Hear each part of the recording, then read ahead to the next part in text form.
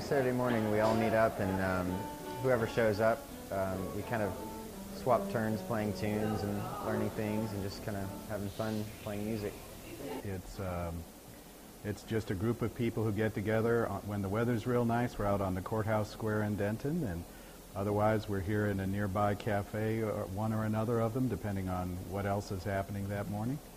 And we get together and we play all different kinds of music. Usually it runs from about 10 to noon, and if we're out on the square, it tends to run a little longer.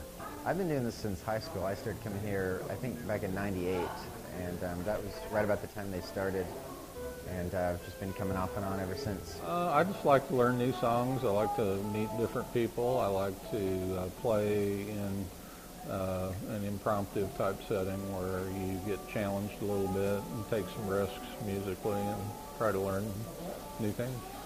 Well, there's a certain jam etiquette that most people understand. Not everybody follows all the time, but a lot of it's taking turns. A lot of times we'll play in a circle and we'll just work around the circle where each person gets a turn. There's bluegrass guys and swing players and traditional country, and so what we do is we kind of take turns playing tunes and learning each other's songs. Sometimes we'll have UNT students come and pick a little and learn some tunes, you know.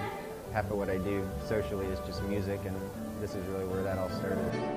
When the cold wind blows